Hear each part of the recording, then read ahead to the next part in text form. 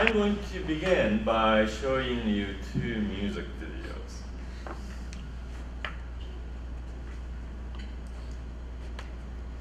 No, that's not the music.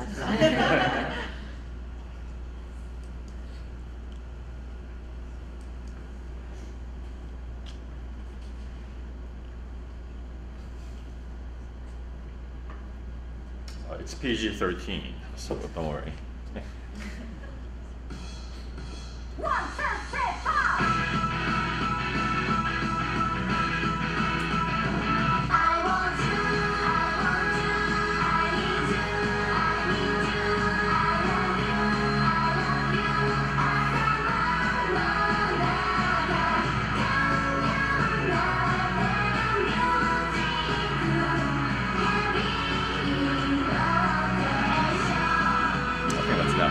Thank you.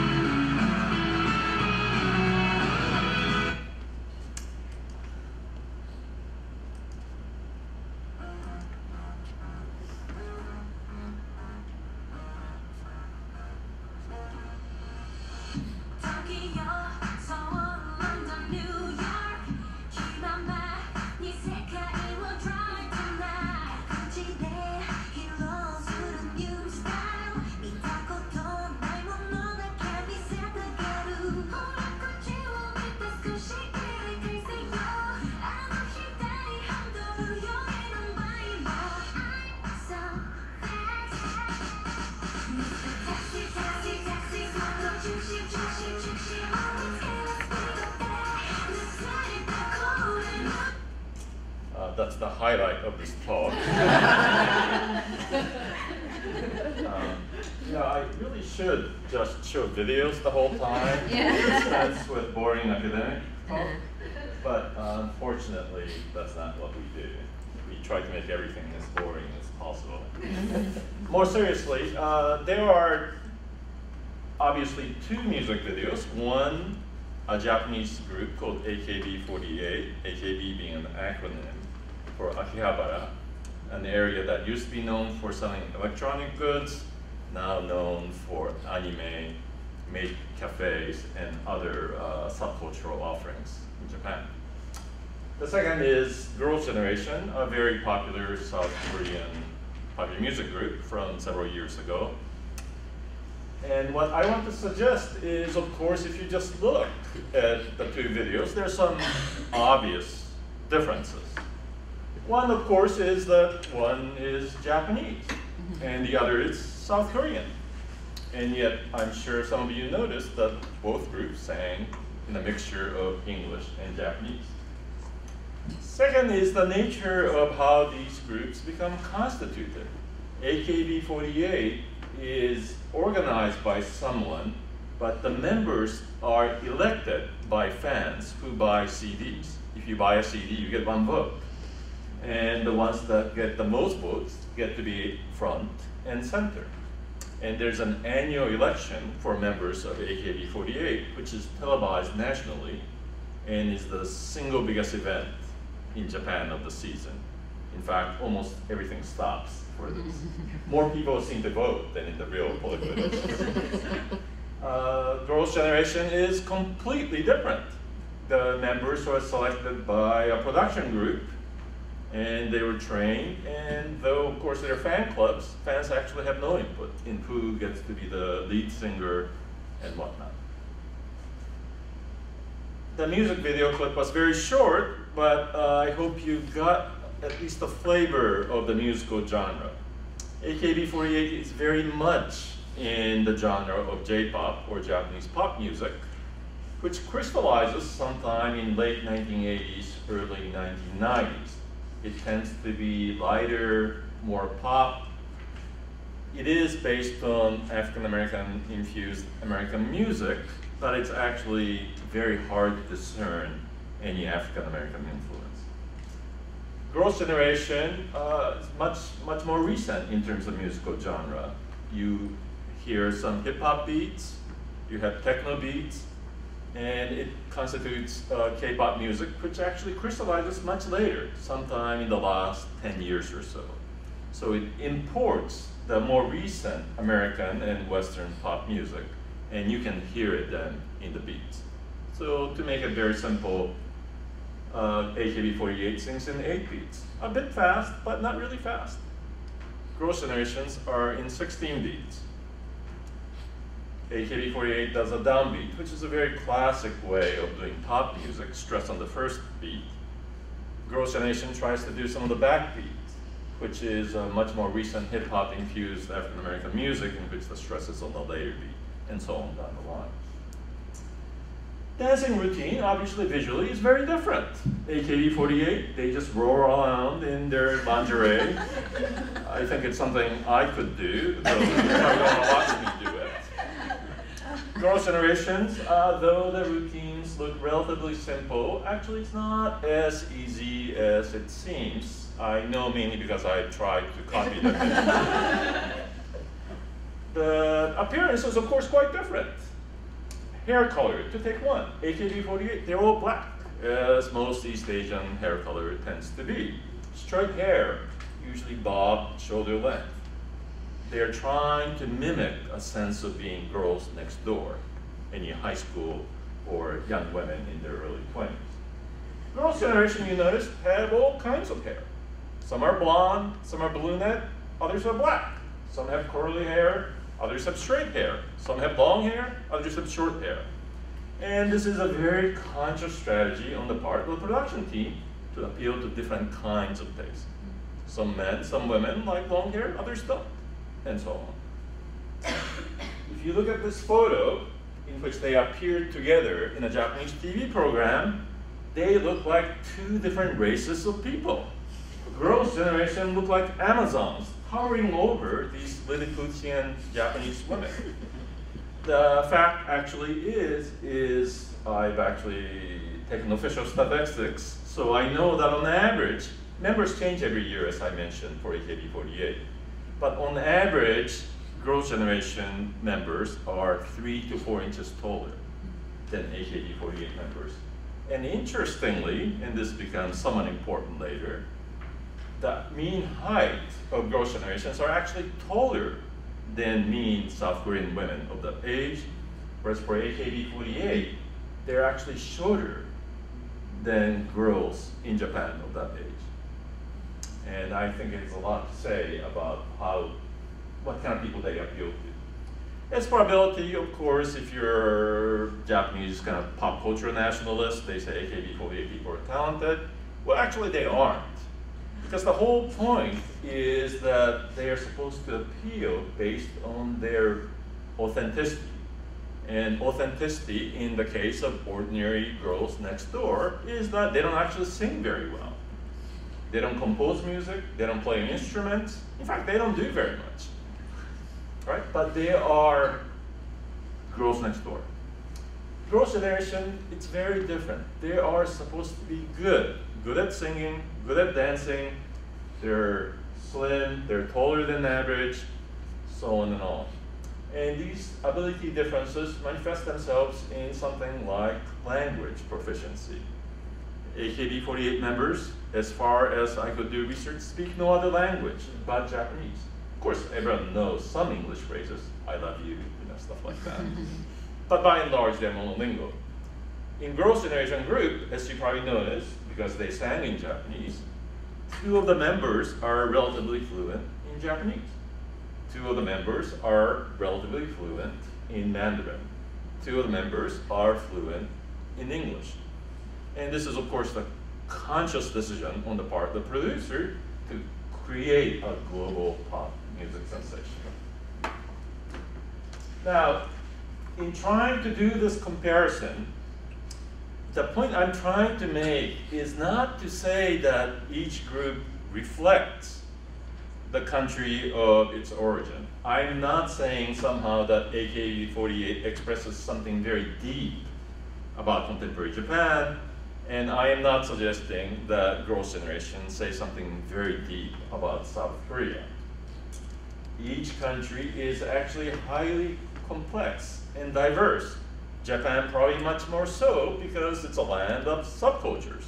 It's a country where you can find still many shops selling LPs of jazz classics, classical Western music, and so on. So the point is not that the popularity of the group makes it somehow essentialist representation of each national culture, but rather something slightly different, which is that they represent one leading edge of the music industry, namely the pop music that appeals mainly to teenagers and sometimes to men and women in their early to mid-20s. Now, this is a very common phenomenon in all OECD countries, that the leading edge of the pop music industry caters to teenagers who have the money, disposable income, but more importantly, the willingness to spend out their money that they earn or beg from their parents on downloading songs, or in the case of Japan, buying CDs. Now, the culture industry has become a very important concept in the social sciences, but what's really striking is how recent the phenomena is. It really is usually traced to the Frankfurt School and scholars like Theodor Adorno pictured there. But it's a particular genre of culture that is produced for consumption. That is to say, it's made to be sold and bought in the marketplace. And what's really interesting is that even though one might think that popular music has been around forever, popular music made for profit, it in fact can usually be dated only to late 19th century in the United States, usually called Tin Alley area in Manhattan around West 28th Street, 5th Street, 5th Avenue, 6th Avenue, where if you go today, there are some Korean restaurants. But that's not the connection I'm trying to draw. From its origin in late 19th century, it quickly spreads around the world. It comes to Japan, and most historians of Japanese popular music date it to 1914 to a particular song called Kashucha no Uta, which I will not show you. It's not particularly interesting to most of you here. And in the case of South Korea or Korea, to a particular singer named Yoon Sim-dok, who in translation into English became popular with a song called Hymn to Death. It's not a very uplifting title. Usually pop music is about love, happiness, stuff like that.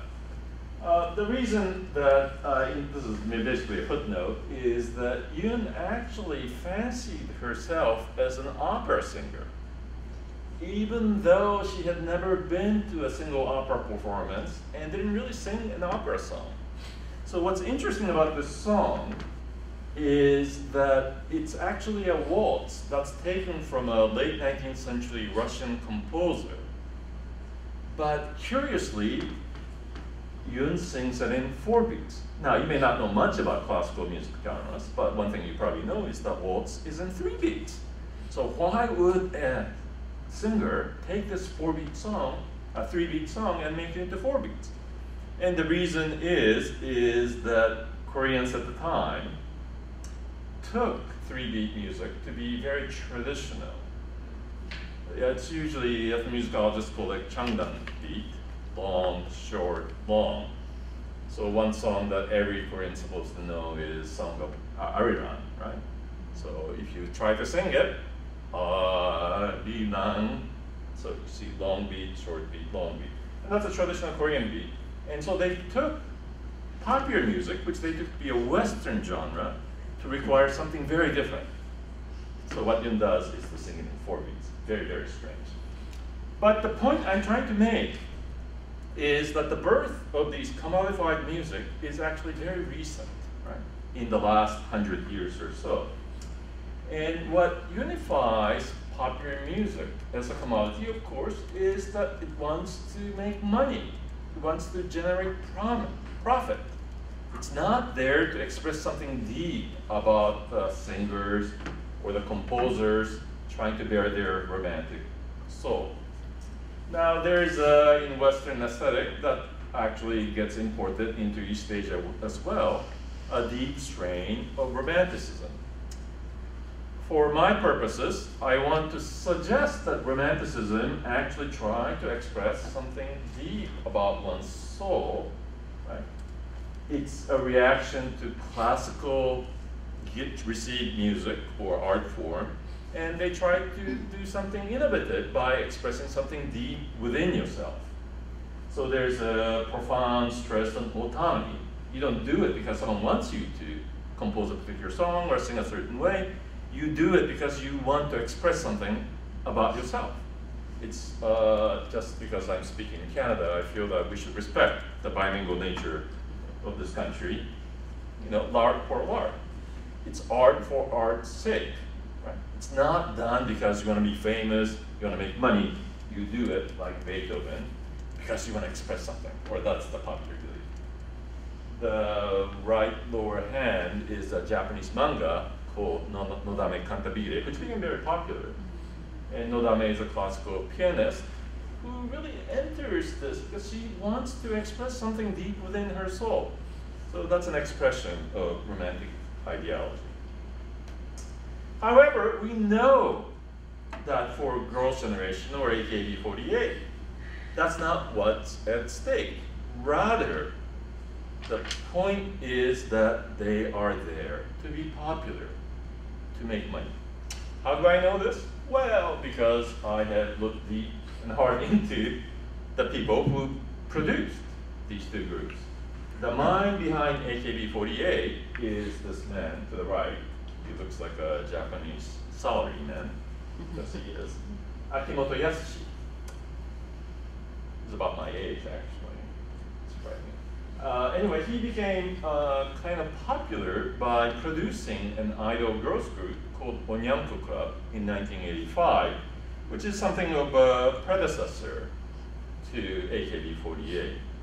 However, we know that he was not trying to pursue a particular aesthetic line, particular aesthetic program.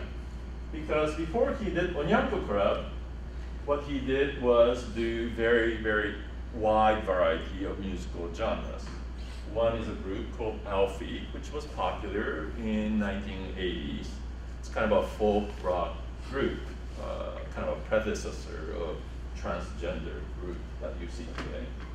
The other stunt he pulled was getting an African-American guy, Jero, who looks like a hip-hop singer, but actually sang enka, a very traditional, in Korean it would be trot music. Trot was, or enka was a dying genre, and he tried to infuse it with fresh approaches. And one way is to get an African-American guy singing enka. He also composed for the queen of enka, this very traditional Japanese popular music genre, and the last song, Misora Hibari, the queen of Japanese pop music in many ways, in the 1950s, 60s, and 70s, was actually composed by Akimoto. The point I'm making is that there is nothing that unifies musically, at least that much, between enka, folk rock, and later on, idol music. Basically, Akimoto was doing different things that were kind of popular at the time to become popular, to make money.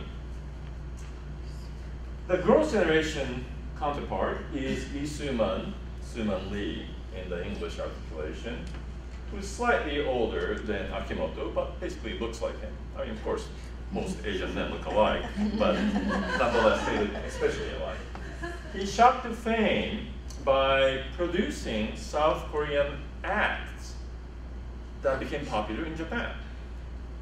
Tongban Shingi or Toho Shingi, or they have like 6 different names to the right, and to the left, Boa. Now what's interesting is, if I have more time, I'll show you an interview of Boa in 1992, in which this teenage South Korean girl actually manages to speak Japanese flawlessly, fluently. Now, Boa is someone who was born to ethnic Korean parents in South Korea. And one thing you may have learned in your classes, or from experience, is though grammatically Japanese and Korean are quite alike, phonetically or phonologically, they're very different. It's almost impossible to be truly fluent sounding like a native in both Japanese and Korean. Well, Boa was one of them. And indeed, for most Japanese fans at the time, this is 1990s, they did not know that these two groups, two acts, were Korean. They just thought they were another J-pop act. And before he did this, Lee Soo-man was a student radical at Seoul National University. He sang folk rock songs because it's really more folk music, kind of Bob Dylan-like folk music, because that's the genre of music leftists, young leftists at the time in the 1970s and 80s sang. So he had this very anti-government streak because to be cool, so to speak, at the time, to be popular, if you will, to be kind of blunt, you have to be leftist and be anti-government. Later on, he does something completely different. He gets blacklisted in South Korea. South Korean government used to blacklist everyone. They used to blacklist the Beatles music, for example, because it was a potential threat to the government. It's very hard to see how that's possible. But anyway, Lee Soo-man, and this says something about him as well, he majored in agriculture at Seoul National University, but when he went to the US, switched to computer science. He knew always which way the wind was blowing. Agriculture is the past, computer science is the future. But more seriously, he watched a lot of MTV when he was in Northridge, California, and tried to import at first hip-hop into South Korea. He was the first really to bring hip-hop music into South Korea. And later on, he tried to import J-pop. Now again, I don't mean to be hard on these men, but it's hard to see an aesthetic consistency or commitment, right? You don't expect Beethoven one day, right, because his Ninth Symphony wasn't selling very well, to change to hip-hop, because that's the way to go. You don't expect Bob Dylan one day from going from folk rock to sing opera, or next day doing hip-hop, because these artists pride themselves on something that I'll call romantic ideology, commitment to aesthetics, particular aesthetics, expressing something deep within oneself. Akimoto and Lee basically don't care, because when wind blows some other way, they are happy to go along, because they're there to sell something. Now, the end point of popular music, not just in Japan and South Korea, but in many OECD countries, was that increasingly the age group of people consuming popular music became younger and younger. This has a lot to do with the rise of teenagers and the autonomy and the ability they had to consume popular cultural products. Now, this may seem very strange because teenagers seem like sempiternal entities. I mean, of course there were teenagers back in ancient Greece or classical China, but in fact that's not true. They only really emerged in the US in the 1950s, and then quickly and unfortunately spread around the world. What I mean by that is if you wanted to consume music, most of you have smartphones or iPods or something today. You want to listen to music? You just pop earbuds and reproduce it at will. What is hard to understand, we always talk about how the future is hard to see, but the past is actually more opaque. It's hard to imagine living in a world when pop music is not readily available. What I mean by that is even something primitive like radio, at least in South Korea, was very uncommon into the 1980s. Most households didn't have TV at the beginning of 1960s in South Korea. But of course, by 1980s, almost everyone had it. But even in the 1980s, they only had one TV set, one radio set.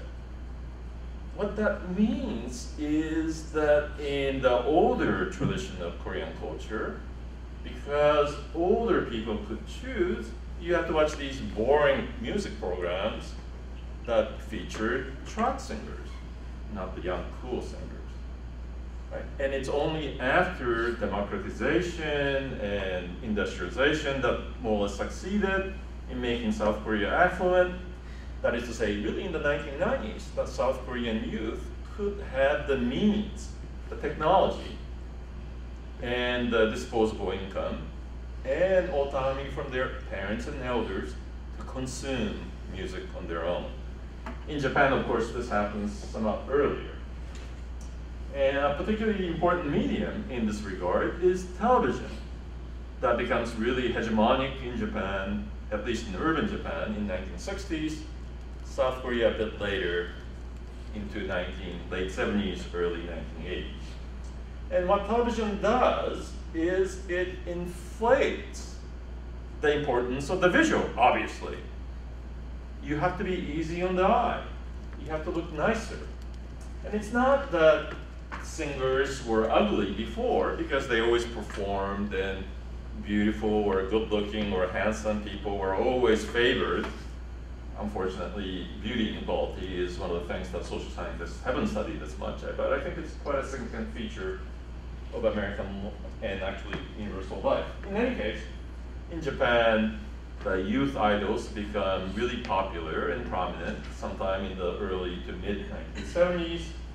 In South Korea, it comes much later, probably in the mid-1980s. But to give you a sense of how different this was, this is Kim Won-sun to your left, who was at the time called Madonna of South Korea. She used to actually dress a bit like that and dance like somewhat suggestively, and so she would actually be arrested for being lewd and actually being immoral in the mid-1980s in South Korea. This is Sobancha, or a fire truck. The first pop idol group, I think, in South Korea, who became popular in 87 or so. And what's interesting, and I'll remark on this a bit more later, is that the real idol was the chubby guy in the middle. It's very interesting. He looks like Kim Jong-un a bit. I'll get back to this. But the point about these idols is that they become consumption goods that demarcate each generation from other. So at first, that these groups are groups that your parents hated. Increasingly, these are groups that your older siblings, older sisters and brothers hate, thereby attaining a sense of newness, a sense of youth, who are forever on the cutting edge. But what this means is that over time, there's a rapid turnover of stars. There are pop stars in 60s in Japan or 70s in Korea who would remain pop stars for a decade or more. Increasingly, K-pop stars have at most a 5-year lifespan. In the case of J-pop, it's a bit longer, but most of them come and go. The poster is from the film that, according to British Film Institute, is the greatest movie of all time, Tokyo Story, Tokyo Monogatari. The point I'm trying to make is that though this is a classic of Japanese popular culture, right, Japanese film, I taught in Japanese universities now for maybe 5 different times at 5 different universities, but I have yet to have a student who have seen this film. What's even more shocking is they don't actually know who Ozu is. This iconic, great filmmaker that North American students majoring in film or popular culture all know by heart. In Japan, he is just a forgotten figure.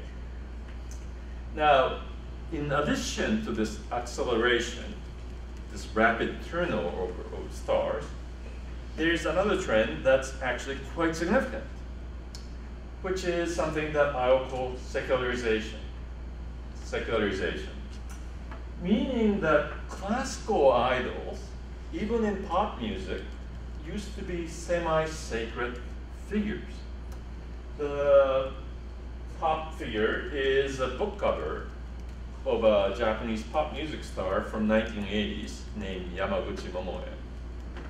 And the title of the book is Yamaguchi Momoe is Bodhisattva.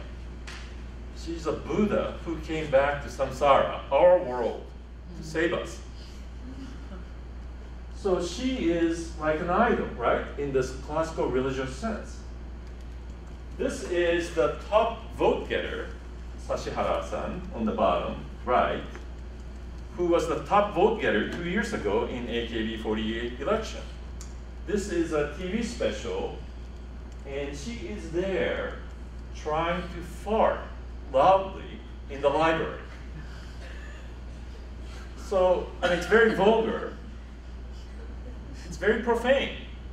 It's certainly not something that you expect Bodhisattva to do. Come back to life so that she can fart loudly in your school library. To give you even more sense of this secularization, the thing on the left is a manga, which is a very popular manga in Japan today, called Saint Young Men, in which Jesus Christ and the Buddha come back to life, and they live in downtown Tokyo because they're kind of tired of trying to save humanity, so they're trying to have fun. But he's being used now, this Jesus Christ figure, as an icon for employment magazine that's very popular in Japan. And he's talking about how I think it's fine for me to show up in a commercial where I change my job from being the savior to something else. And he says on the left, I changed my job at 30, because you know Jesus supposedly, right, around 30. Says it was kind of scary. Scary to change his job when he was 30. The point being, of course, that pop culture has become very profane and vulgar, right? No more secularization. So what is at the heart of innovation then for these two groups? For AKB48, I think there are at least three elements which are important. One is the fact of their realness, their authenticity. The reason they don't sing well, they don't dance well, and they don't play a musical instrument is that it's actually yet another proof that they are ordinary, kind of normal girls next door. And what's really interesting about this election is that taller girls, taller young women, routinely lose the election because they're slightly threatening. The ones that are really beautiful actually don't win because they're threatening too. The ones that have slightly short hair, kind of punkish hair, dye their hair, they often don't win. Why? They're threatening too. Because people are looking for real girls next door, not some manufactured stars. Which is why AKB48 fans detest K-pop, because they think it's manufactured. The second point is that the whole phenomena incorporates democracy, and I would argue grassroots democracy. Of course, it's capitalist because you have to buy a CD to vote. And I'm afraid to say I know men in my age group, 30 old men, who buy 50 CDs so they can vote 50 times. Yes, it's true. Anyway, but the point is that they do so in a manner that is like at least North American or at least US type elections. Each of these young women actually go on campaigns. How do they campaign? If you ever watch TV news clips of Japanese political candidates, they know they have a sash, they have that. They give speeches, and they shake hands. They do these high-five sessions and handshaking sessions so that these 30 old men and some 30 young men will vote for them. But they incorporate fandom into something very intense. They become supporters, right, in their political campaign. The final element is what I'll just call everyday or quotidian narrativity. They become like something better than the weather for everyone to talk about. Around water coolers, in your office, in everyday life. So in Japan, it's very routine to find people talking about AKB48, their gossip, their scandal, and they become the least common denominator in everyday Japanese life. the innovations of growth generation are completely different. Right? One is what I'll just call a particular form of manufactured perfectionism. It's a bit like, well, I was going to say Samsung phone, but without the bad battery. That it depends on an extensive division of labor and extensive outsourcing and training system. What do I mean by that? The composers of these songs are very often Swedish, sometimes American, sometimes Japanese, occasionally Korean. It doesn't matter. They go where there is a good source of composition. Koreans love Swedish pop. This is post-ABBA pop because they think it's kind of innocuous and infectious. Choreography is done usually by Americans or Japanese. Design is done by usually Danish or Italian designers. So on and on. That is to say, they bring global manufacturing like a Samsung phone, right? They're not really manufacturing in Korea in the sense that different parts come from all over the world. And in a similar fashion, that's what growth generation exemplifies. Second is the highly self-conscious globalizing effort to market this group. This is actually quite new in pop music. Yes, there have always been the Beatles and Elvis and Madonna and Lady Gaga who become global pop stars. But they were not intending to become global pop stars. They become popular in UK or US and they spread around the world. But in most countries, everywhere, in the US even, they don't try to export consciously. They're made for the local market, and if they sell abroad, that's good. So we know, for example, that, I know, maybe you don't know, that if you look at top 10 groups in France or Germany, you would not recognize 9 or maybe 10 of them. Because pop music, pop culture, remains profoundly national in many ways. In the case of growth generation, they were, as I suggested, made to appeal broadly, which is why they have 2 singers each who are fluent in Chinese, Japanese, and English. So they can go around the world. And the ones who are fluent in the local language then lead in their concerts and performances. The final thing is that the girls group embodies a new trend in pop music industry, or in the world at large, that is that they rely profoundly on the social media, and they are figments of what I'll just call the post-thing economy. They don't really sell CDs or DVDs, except in Japan. They put all their music for free on YouTube, and they make their money in other ways, in concert revenues, promotion, fan clubs, selling growth generation goods, TV appearances, but not by the traditional route in popular music, which was always to sell records. You know, LPs, CDs, whatever. They don't do that. And they express then a leading edge, I think, in the popular music of 21st century in that regard.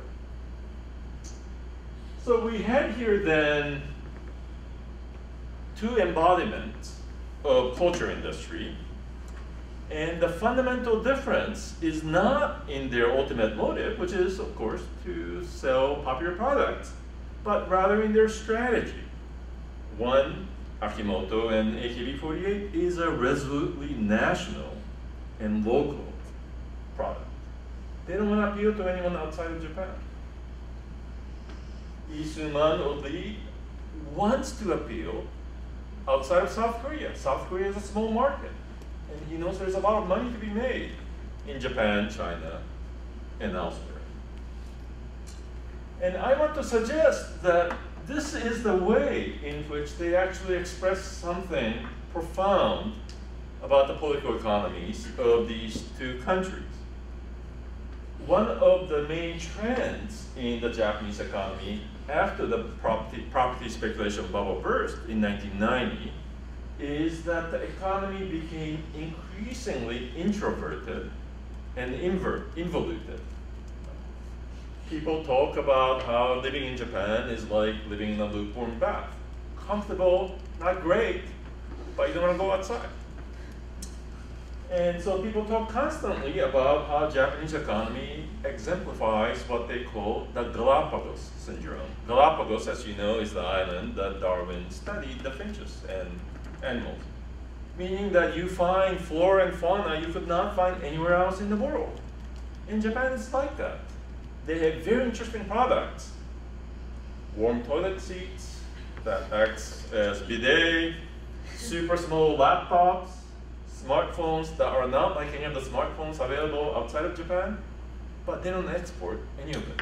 It's all for domestic consumption. And you can see it in things like students studying abroad.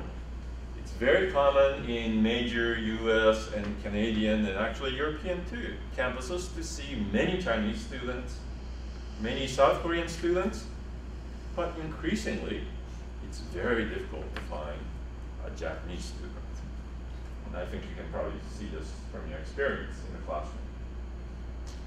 South Korea suffered or experienced a major economic crisis slightly later, the so-called IMF crisis because of the Asian financial or currency crisis in 1996 and 1997.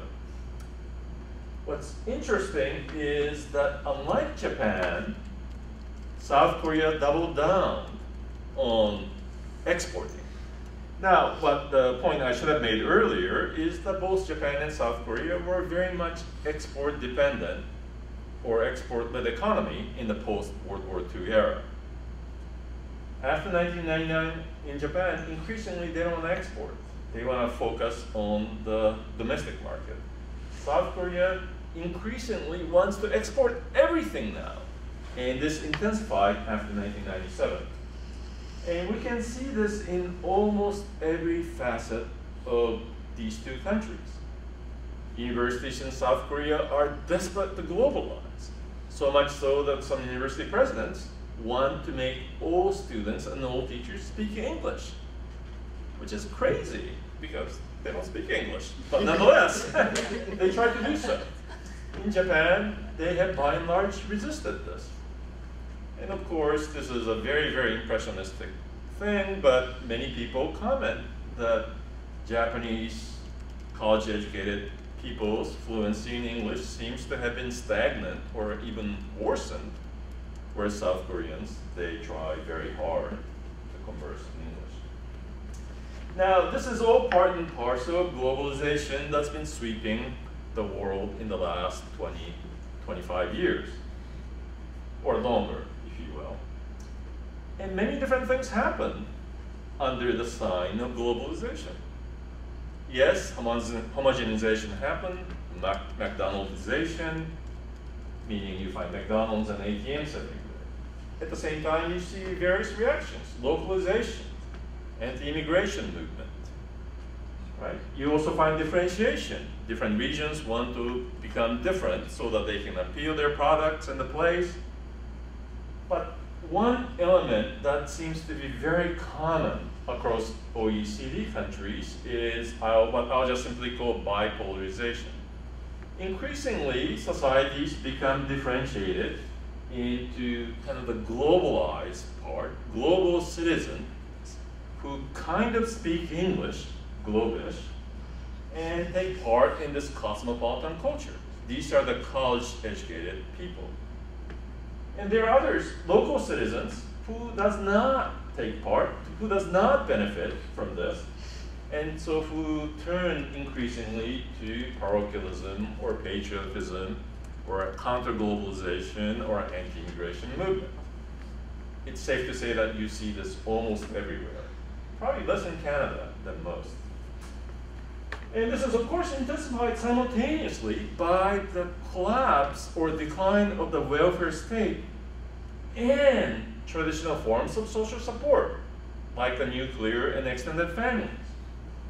So it's not surprising that atomized, individualized young people who do not have a good prospect of permanent employment increasingly turn to these activities like vitriolic territorial disputes.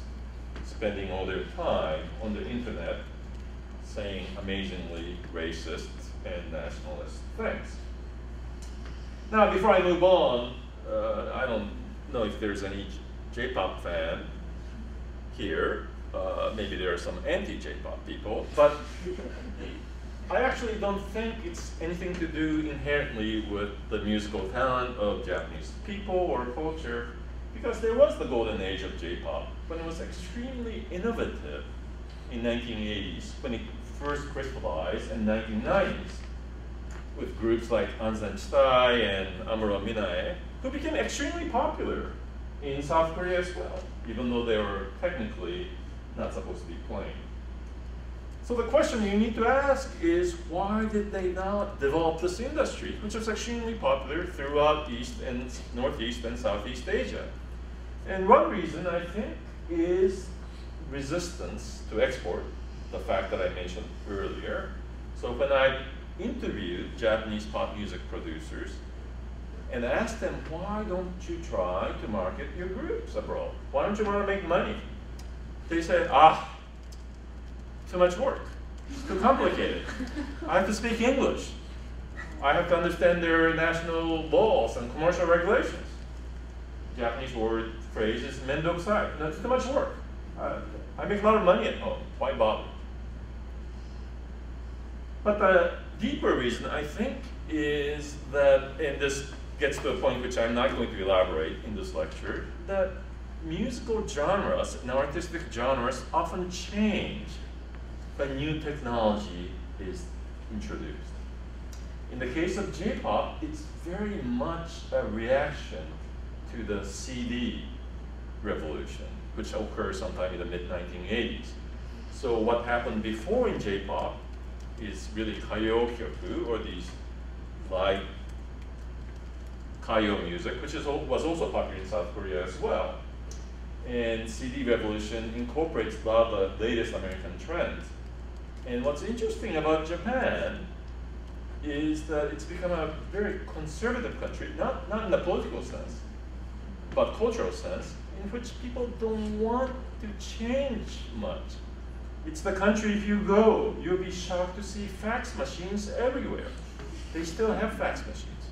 They still use them. Not just that, they still have CDs and sell DVDs. I'm not sure if you've been to South Korea recently, but it's actually very hard to find CDs. And it's hard to find DVDs for different reasons, which I'll talk about. So you get a phenomenon in Japan where, because the domestic market is so protected, this is a CD from a couple of years ago, Lady Gaga CD. The same exact product on Amazon.com costs $7.63. Let's say it's about 100 yen to $1. Right? In Japan, it's a huge discount at 2,760 yen, meaning that it costs 4 times in Japan for the same product. Even if you pay for the super duper express airfare, which will get the product in a day or two, which only costs $10 more, you still save $10 if you buy it from Amazon.com US in Japan. What enables this amazing profit margin, of course, is the structure of Japanese retail industry, which is still effectively protected. So you find in Japan that people have not gone to the digital revolution, the social media revolution. Yes, they have YouTube, but a lot of people don't use it. So the first video you saw of AKB48 was the first music video in Japan to have over 100 million downloads, meaning it was very popular. What did the Japanese production company do when they heard that 100 million people had downloaded this video? They immediately shut it down. Why? Because they thought their products was being consumed for free. They were losing money. The South Korean mentality is completely different. They want to put everything on the web. They want to distribute it for free. And part of the reason, of course, is that Japan has one of the most strict regulations of copyright laws. You can't violate copyright in Japan. You cannot copy a whole book. There's no copy shop in Japan who will do that. You cannot upload a video, TV show, or so on. They'll come right down. South Korea, if you spend time in South Korea, you know it's a land still of great piracy. Meaning that you could never make that much money selling CDs, because next day you could find pirated CD selling for $1 or 50 cents on the streets. Same with DVDs. Japan's different. So you find that it's the one country that K-pop producers still try to create these physical products, because Japanese fans will spend $50 on DVD set of Girls' Generation Group. When South Koreans see this about Japanese, it confirms all sorts of worst prejudices that Koreans have about Japanese people, how they're crazy. Because for Koreans, you get it for free. Why spend $50? Anyway, but there's a deeper point about political economy here, that Japanese, by and large, have not really caught the wave of the digital revolution that's been sweeping the world. When I was a young student, I interviewed Sony executives. This is 30 years ago. And 1985 is the year that Sony was riding very high. It was the #1 brand in the world. You know, it was really the Apple of its day. Apple, that's an iPod of its day. 1985 is also the year that Samsung Electronics was founded. And of course, I had to ask, what do you think about this Samsung Electronics to these Sony executives? And as many of you know, it's a horrible stereotype, but Japanese business executives, you know, they're not very demonstrative usually. But they almost fell off the chair laughing. Because how could you think that Samsung, this South Korean company, could ever be a threat to the mighty Sony? It's like if you start a company and go to Apple and show Tim Cook, you know, are you worried about your new company? You'll probably laugh. I mean, he's probably polite, so he won't laugh. But anyway, but as you know, by 10 years later, Samsung was outselling Sony, and now very few people actually, young people at least, will actually remember Sony as anything but a minor company, whereas everyone knows about Samsung. And the reason is that Samsung actually gambled heavily on this digital revolution, in part because they had no prior expertise in the analog technology. Sony executives were, or Sony company was extremely adept with the analog technology, so they continued to invest. So it's kind of an advantage of backwardness, if you will, for Samsung, that they could actually take advantage of the digital revolution, at least in the terms of popular music that happened sometime around 1996 with the invention of MP3, and goes full scale in 2005 with the beginning of YouTube. YouTube is only 11 years old. It's hard to believe that world existed before YouTube, but nonetheless. So what I'm suggesting is that in Japan you have this disjuncture, right, where they are not part of the globalized world.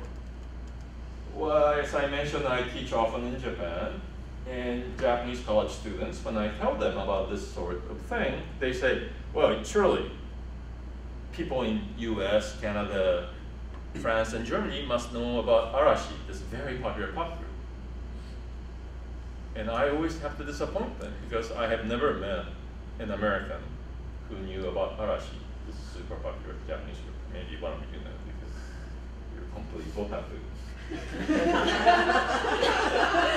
Anyway, so what I'm suggesting is that AKB48 exemplify these trends. You know, it's a form of ethnocentrism that is very hard to export. The trouble is, of course, ordinary girls are everywhere. So who wants to look at them? So as a concept, it can be exported, but as a product, it's very hard to export. Because they, as I mentioned, don't really particularly sing well, dance well, gorgeous, whatever. The final thing I'll say is that the export nature of girls' generation goes actually deeper than the skin. It's more than skin deep. Because they're actually cut up. Meaning that the manufacturing aspect, which I wanted to mention earlier, is that this is, so people ask me, why would I write on K-pop? You know, am I just a dirty old guy, you know, who's interested in young girls? And no, actually, not really.